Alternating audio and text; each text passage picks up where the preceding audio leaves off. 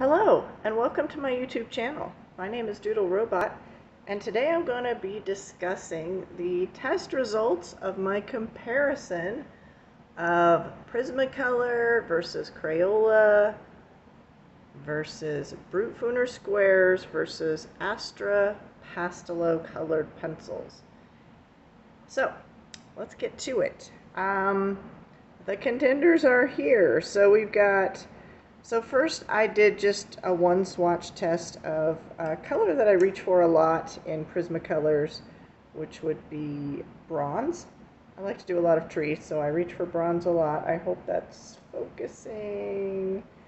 Anyways, so I kind of picked colors that were kind of bronzy in all the different categories. So you'll see that in the test. And then I did a test with, I like to do water a lot. I live in the desert, so I love to do anything with water. So I did some watercolors. So we got Brutfuners, we got Prismacolors, and I have to say, I did inadvertently pick a Prismacolor that I don't particularly like too much. I feel it's like too soft and mushy. I like the color, but I think that skewed my test results a little bit. So I did another test with different colors. And I gotta say, that was an eye-opening experience. So yeah, we got watercolors. I only did the test with 2 Crayolas. I was trying to keep the colors as close as possible. And then, so I could only find 2 Crayolas that kind of kept to that. But then at the last second, I decided I would add my Astra Pastelowe pencils in there. So I could have picked a 3rd color, but for the water, I just used 2 Crayolas. So it may be a little weird, but since I got like surprising results with these colors, I'm totally shocked and surprised. I did another test with different colors. So and I tried to make, like here the colors were close together and thus easier to blend together. Here I tried to make it a bigger skip between blended colors. So we have red, orange, yellow basically for each of the categories, except of course, oh, those got out of order. Except of course for the Pastelowe pencils, as they're just all pastels, so there's not going to be a red. All right, so my results were that results vary widely, completely unpredictable and surprising. And yes, as we've been told time and again, it does depend on the paper. Every result was different on different kinds of paper. So I tested lots of different kinds of paper. So those are all the contenders there. I'm going to move out of the way and we're going to look at the various different kinds of paper. I didn't do every paper, but I did a lot. I'm kind of sick of doing this project now. I want to move on to something else with my life. So the first couple of papers are just papers. So we have a little sketchbook paper here, and we have a bigger sketchbook paper here, which may or may not fit into the screen. But this one is super old. Where's my cover? It is a Canson drawing paper, 70 pound or 115 GSMs, depending on how you gauge your paper. Oh my gosh, no, now I've lost it. And this is the one I keep beside me at all times. Like, I'm not one to waste trees, so I have had like stuff written in here from years and, oh my gosh, 20 years ago. Yeah, so this is like my test paper. For a while I was keeping, when I only had 84 Prismacolors, I kind of kept my swatches in there. They were kind of 84 random Prismacolors before I started coloring. Yeah, but I do all my practices and swatches in there, and now I will have lost my place, I think. There we go. All right, and the other paper I tested on, because I've seen people on their channels like hold this up and say, I print off my PDFs on this. And so this paper is Canson Mixed Media. I just picked this up at Walmart. It's 98 pounds or 160, I'm assuming that's GSMs. It didn't write the rest of it. But anyway, so that's a mixed media paper. I do not like this paper at all. I will never be coloring on this paper. All right, so let's look at the results there. So I noticed right away when you just do one little swatch, you cannot really tell how anything works with one little swatch. So, oh, that should be an A. That's the Astra Pastelowe pencil there. But as you can see, so then I swatched the first colors because it's all about blending. It's like, how do they blend, basically? So I try to do it always in the same order. We've got B is for Brutfuner, Brutfuner Square, Prismacolor, Crayola, and Astra Pastelowe pencils. So on this little drawing paper, which again was, what did we say the weight was? 70 pounds or 115 GSMs. And this is kind of textury, so surprisingly, or not surprisingly, I thought that the Crayola was easiest to blend in this category. And the Brutfuners came second, and Prismacolor third, and the Astras fourth. The Astras leave like this little scratchy, sorry, is that going to focus? I'm too close. This little scratchy, I need to get that out of the way. Okay, so yeah, they leave this little scratchy thing behind. I noticed in a lot of things. So when I tried with the different colors where it's a bigger hop towards between colors, we had different results.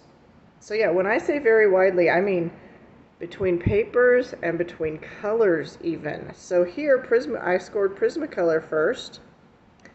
I scored, oh, did I write them down? I scored Crayola second. It's kind of tied with the Pastelowe. I gave the little star to Crayola as beating Pastelowe. It's hard for me to like do a head-to-head comparison with the Pastelowe because I'm blending all light colors, which are hard, which always seem like they blend better because they're light colors. You know, you can't see so much the degree to which they don't necessarily blend. And so the Brutfuners came in last there. So this is kind of a textury paper. I noticed that on the textury paper, Crayola like took first place a lot because it's a harder lead, which doesn't surprise me at all. However, the Prismacolors, even though they're a softer lead and sometimes on the textury paper you got to work harder, they still always blend better. That's just always the case in Prismacolor. On every paper that I tried, they blend better, and they're the most forgiving pencil. So like, if you get carried away and you don't blend something as well as you should, you can just smush it in and blend it. So, I mean, Prismacolor kind of takes first place in that. Not a big surprise for most of us out there. So that was this paper. Then, the paper I don't like, the mixed media paper, Canson again. You can see the various results here. On the first kind of like watercolors, we got, again, this was a very textury paper. I need to buy slick smooth paper because that's what I like to color on, apparently. I learned that today as well. So I gave Crayola first. And again, this is kind of where Prismacolor's being so soft, like I put too mushy for this paper. But it's especially that cobalt turquoise that is so smushy. You guys know what I'm talking about, right? You've used that colors. There's a few in the Prismacolor set that are really smushy and difficult to work with. Most of them are just the right smushiness, but some are just too mushy. So we got Crayola first, the Astra Pastelowe's second, Brutfuner Squares third on this very textury paper, and sadly Prismacolors are last.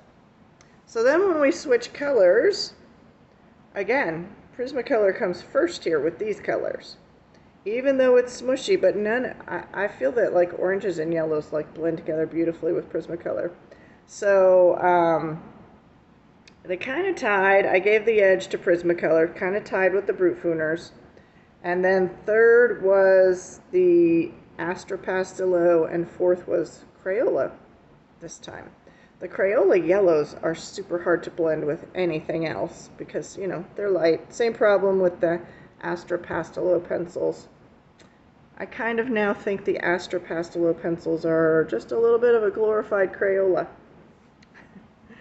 That may give you a hint as to where I ranked them in my final findings. But let's move on to coloring books, because that's probably what you came to see. So probably the most coloring books I have in my collection would be Creative Haven, because they have all different artists and it's by topic. So I probably have the most of this in my collection. So I definitely want to know what pencil works best here. But sorry, scary page alert. This is my test page, and I really use it as a test page. We're not kidding around here. So way down here, I did my my first 4 colors, bronzy colors. Now, I already knew this because before a few weeks ago, all I had in my color pencil collection was Prismacolor and Crayola color pencils. Prismacolor and, well, actually all of them, I think I can show you here. When you put them on Creative Haven paper, they all get washed out. So you can see quite a difference here. Okay, but the Pastelowe's over there. So we got Brutfuner here, it's more intense here. We got Prismacolor, more intense here. We got Crayola, way less intense on the Creative Haven paper, but more intense there. And the same with the Pastelowe pencils. This is a more textury paper, this is much more smooth. I love the way Prismacolors glide over this paper. Alright, so in each category, on the first, like the watercolors test here, we got Prismacolor first, which is not a big surprise because I already liked the way they glide over. Brutfuner second, Crayola third, and Pastelowe fourth, mostly because these become washed out a little bit, but these become washed out quite a bit more. Everything's pretty much easy to blend on this paper though. So, you know, if you need really light colors, you may reach for those Pastelowe pencils there. They're going to do nicely, but they're going to be kind of washed out. And so then, sorry, I'm running out of room on my test page here. They don't all look this bad. So we've got, again, with the different colors, the red, orange, and yellow. We got Prismacolor in first here on Creative Haven paper. We got Brutfuner second. And in this case, these two switched places. Before I had ranked Crayola third and Pastelowe fourth, but they swapped places there. So, in quite a few of the next books, you're going to see Crayola scoring first. Spoiler alert. All right, so that is my Creative Haven results. All right, so next we have this was just handy. I was working in it at the time, so I have talked about I really, I want to support artists. I want to support, independent artists, and I want to buy the Create Space books, but the paper, oh my gosh. And I don't want to buy PDFs and print them off. I'm kind of a minimalist. I don't want a printer hanging around my house, and I don't want a whole bunch of binders with PDFs in them either. I like it in a nice compact book. But I've talked about in several of my videos the first Create Space book I bought and my experience with it on this page. I've talked about it in a couple things. It's like, oh my gosh, it was horrible. I drastically changed that page. It didn't look like that. I added a whole bunch of stuff, but I wanted to figure out a better experience than I had here with just the Prismacolors. That's all I had when I did this page was Prismacolors. And so I'm like, oh my gosh, okay, I hear people talking about these mediums, and I bet if I use satin glazing liquid, I can get a better result. So this was my first test page. And I bet if I get a harder leaded pencil on top of satin glazing liquid, I can get a better result. So this was my test page. I coated it in 2 thin layers of satin glazing liquid. I then started my test with Prismacolor. The hat colors are all Prismacolor. So these pinks to the peach color there and the blues are Prismacolors. And they worked fine. They make a lot of dust. It's like, it feels like coloring with pastel pencils. Not pastel colored pencils, but pastel pencils. And it works fine. It's very mushy. They blend well, but it's a little on the mushy side for my taste. So then the rest of the experiment, this was like a head-to-head experiment basically, was with Crayola. And the Crayolas worked great. They worked even better. So the satin glazing liquid on the Create Space paper fills in some of those holes because, you know, it's like very textury to get all those white spots. It fills in some of those holes and it makes it a little bit more level for you to color on, is my theory anyways. So the Crayolas worked much better. They're a much harder leaded pencil and they work much better on that surface. They feel, Crayolas actually, to the way I color, they feel like they perform like Prismacolors do on other types of paper. Just an FYI. They even worked a tad bit better when I coated it with a coat of just a thin wash of watercolor, like a light orange over the whole fish. I can't remember where I did that, but I did it both ways. You know, and then of course it's satin glazing liquid, so you can just paint the watercolor right on there. You don't have to worry about it like sinking into the page and making it weird and, you know, splotchy and all that. So I'm honing in on my like satin glazing liquid Create Space paper, how I make it work, because I wanna color in these books. I want to buy more of them. I want to support independent artists. I think that's important.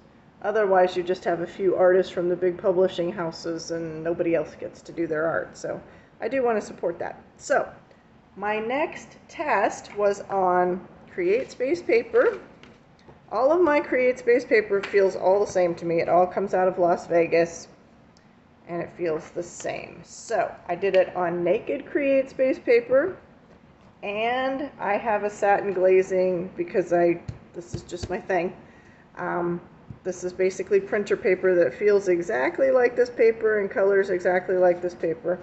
I did 2 coats of satin glazing liquid on this. This is just my test page for me in general. I did my test on it. So let's look at naked Create Space paper first.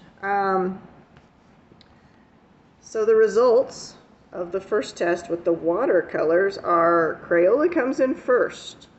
Because like I said, and that's not a surprise to me, I didn't really know where the Astra ones and the Brutfuner ones would fall. I was kind of hoping, you know, everybody says Brutfuners are like a slightly harder lead. Perhaps they were going to be that magic thing that worked great on Create Space paper, but no, they're not. So, Crayola came in first with these colors.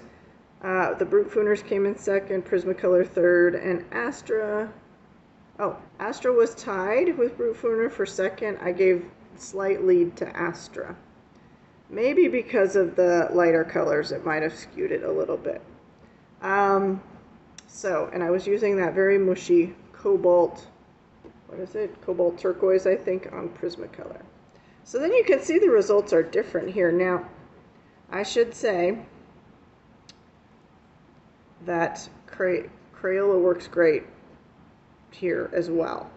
However, with these colors, even though it creates a big waxy buildup, with these colors, Prismacolor worked first, placed first. And Astra's placed second, blending here with these colors. Again, kind of skewed results because those are very light colors. And then we have a tie kind of for third here with the Brutfuner and the Crayola. So it's surprising. Results are surprising. They're all surprising. All right, then on the satin glazing test page, let's see, we've got with the watercolors, Crayola scores first. This is much more texture. It's texturized in a different way. It like grips the colors. At least the Crayola colors, it grips the colors. Not so much the Prismacolors, because you'll notice here we had Crayola 1, they're both 1 there. Brutfuner, they're both 2 here, but then these kind of switch places, like the Prismacolor scores last here because this, oh my gosh, this cobalt turquoise. It's just way too soft, and you can't really press hard enough with that particular color to get it into all the little grippy spaces. Although the spaces grip great. But all right, so on the second try with different colors, Crayola is still first. We got Prismacolor second with these particular colors. You see what I mean by different colors? Brutfuner's third, and then, oh, I guess Astra's tied with Prismacolor for second. Again, it's difficult to tell with the different colors, but okay. So that's our Create Space paper. And then we have two of the really big ones. We've got Joanna Basford. Oh, this is Worlds of Wondering. I wouldn't necessarily assume that all Joanna Basford books come with the same paper. Maybe, maybe not. I'm not going to assume with that. So on my first test, right off the bat, when I was like dusting it away, I noticed that this was smearing. So I did a smear test just on this one. So here, this is a surprising result here. Crayola scored first, tied with, I guess, Astra there. And then for these colors, Brutfuner scored second. And like I said, I was using the mushy color there, scored third. Like I said, I think that mushy color skewed my results a lot. But anyways, so here you can see with different colors, Prismacolor scored first here. The Brutfuners are always very dusty, it seems like. They were really dusty here. No dust with those. I think these had like, you know, a medium amount of dust. But Crayolas don't really have a lot of dust. So we got one. These are kind of tied for second. Well, I guess they're all tied for second. Like I couldn't decide. Prismacolor was the clear winner. These were all just about the same. So. All right, so drastically different. That's what I mean by drastically different from paper to paper and color to color. Makes it really hard to score your colored pencils. And then, because I had such a rough time on this one when I did it with some of the colors that I chose, like this purple was a nightmare, I thought I would test it here on this page, on this paper as well. And this is, which book is this? Imagimorphia by Kirby Rosannes. Again, I wouldn't necessarily assume that all the paper is the same in all of his books, but probably never good to make that assumption. So on our watercolor colors, I gave it to Prismacolor, but all of these did really well. Like I couldn't even rank them. I could say, okay, yeah, Prismacolor is the most intense, it blends the best, it's got that smooshability factor. Here you had to work harder for everything, but they all did really well. And then the same thing with the red, orange, and yellow colors. I gave it to Prismacolor just because it's luscious and wonderful, blends well, it's the easiest to blend. These you have to work a little bit harder, but they all went on really, really well. Like I couldn't even rank them. I didn't know how to rank them. So, other things to consider. I'll show you my swatches. These are my new swatches. Sorry, this one's a mess, but these are my Brutfuner swatches. These are the colors you're kind of looking at in the 120 square ones. Seems nice. I haven't really colored a page with them, so I don't know if there's any real holes.